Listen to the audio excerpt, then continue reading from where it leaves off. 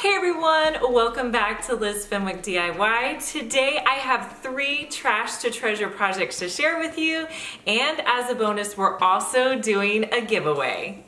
So if you guys have been watching me for a while, you may have seen this purple piece that I did in a trash to treasure. I don't know if it was in the fall, it was definitely several months ago, but I bought this piece at the thrift store and I spray painted it purple. Well, I needed a little bit of an update because I'm putting it into a new space. So for this project, I picked up some napkins from Tuesday Morning. The reason I went there is because they kind of have a wide selection of napkins that I think work really well for home decor. But you could probably grab this style of napkins at a lot of different places.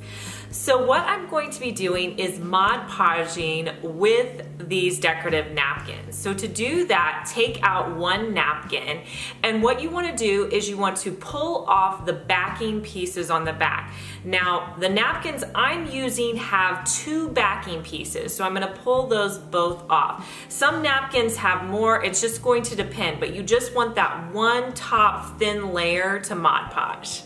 I'm going to start on one side and I'm just going to trim the napkin down so it fits on to my container, trying to make sure I put the napkin where I want the design. Once I have it trimmed down to size, I'm going to use some Mod Podge on the wood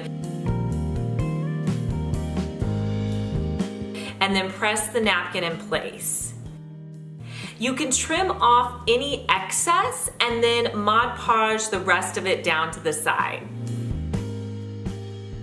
And then I'll repeat those same steps on the back side of this piece.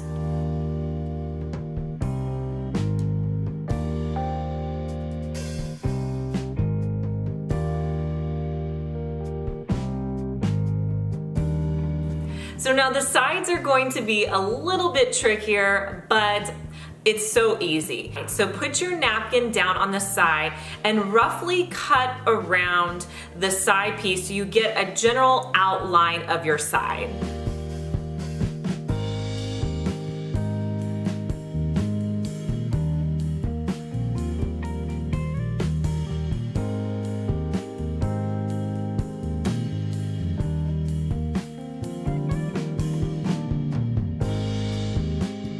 Next, I'm going to come back in and Mod Podge the wood, adding the napkin on the top. Once you press the napkin in place, what I'm going to be doing to take off the excess napkin is just rubbing on the edges and pulling off any excess napkin. I'll repeat those steps on the other side of my container. From there, you want to let this dry completely before you add on the top layer. That'll really cut down on the paper bubbling. So once you've given it several hours to dry, come back in and do a top layer of Mod Podge on the whole entire piece.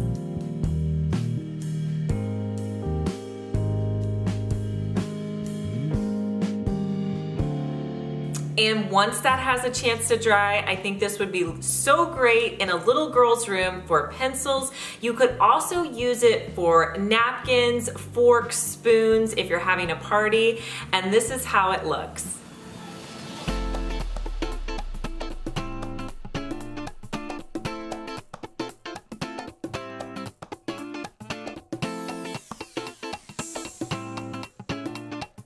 Those containers are super easy to find at the thrift store, so I hope you have some luck in finding one.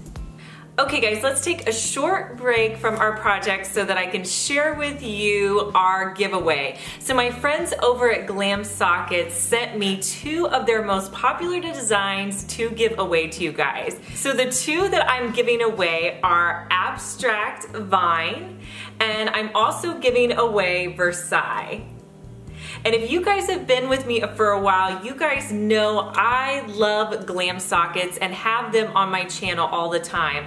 They are a great company. They're so sweet and friendly, and I just love working with them.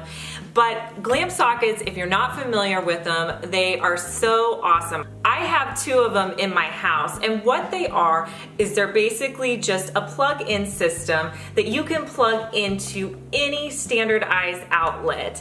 They have 2 USB ports, and then they also have a place on top where you can put your phone. I love these. I think they make the perfect gift for anyone. I was thinking, you know, like a college student who's going away. You could also give these for a wedding because they're something that everybody needs, but they're just a little bit more fancy, and I think such a fun gift. So if you would like to win one of these 2 Glamsockets, I'm gonna give one away on YouTube and one away on Instagram.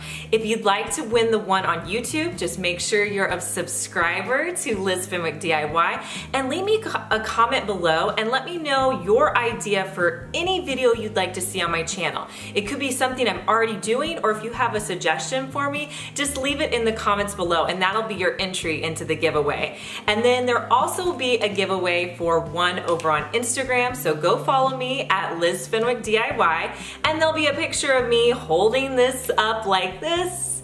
Just go and leave me a comment and let me know you're following me over on Instagram.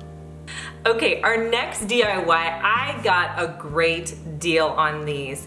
If you guys follow any of my hauls, you may have seen these, but I picked up these corbels at the thrift store for 50 cents each. I thought that was a great deal. Seeing how I just grabbed some from Hobby Lobby, even on clearance, they were around $9. So since these were raw wood, I wanted to add some other colors underneath so that when I sanded them, I would have some different colors coming through. So I just took some white and gray acrylic paint, and I'm just going to loosely put that paint in the areas that I will later go back off and sand.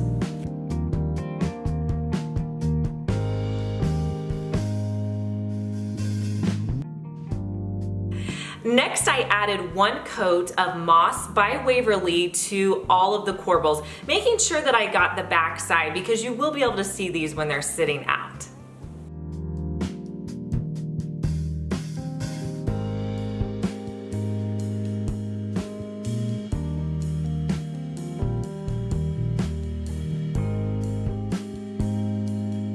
Once that had a chance to dry, I took them outside and de-stressed them by using my electrical sander.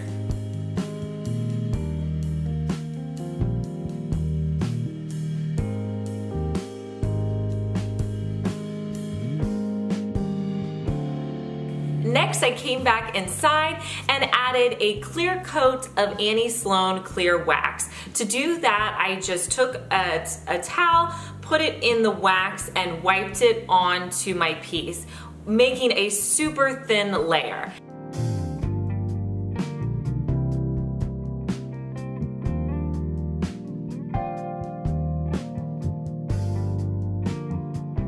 And then I let that dry completely and then put them out in my decor.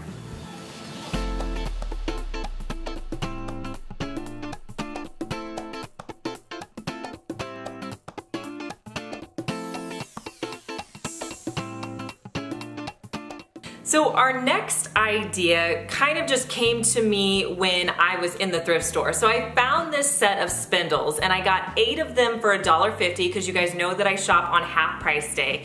And it made me think of those really cool railings and spindles that I'll see on Instagram that are super old that I can never find when I'm in stores, or if I find them, they're like really expensive. So I thought I would try to make one for myself. So I have these 8 spindles, and then I'm also going to be using these Thankful and Blessed signs that I grabbed at Dollar Tree, and they're just long pieces of wood. So I'm going to be using my measuring mat so I make sure that I put these even. So the first thing I'm going to do is do a bead of E6000 glue along the whole entire top side of one of my boards.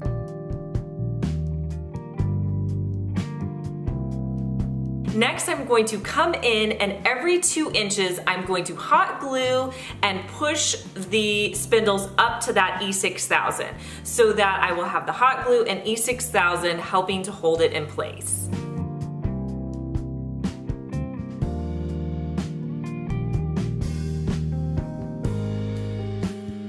And then I'm going to repeat the same on the bottom. I'm going to be putting E6000 along the bottom board as well as hot glue and holding them in place.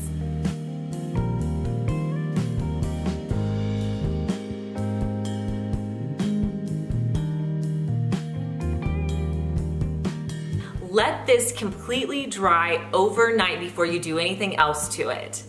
Then I'm going to take it outside and spray paint it with white on both the front and the back side.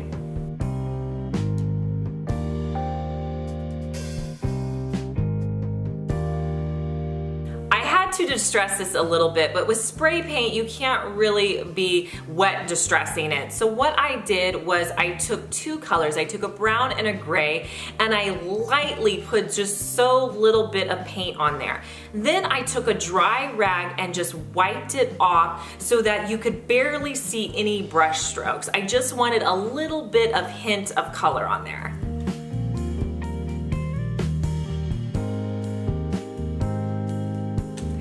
And once I achieved my desired look, I put it out in my decor.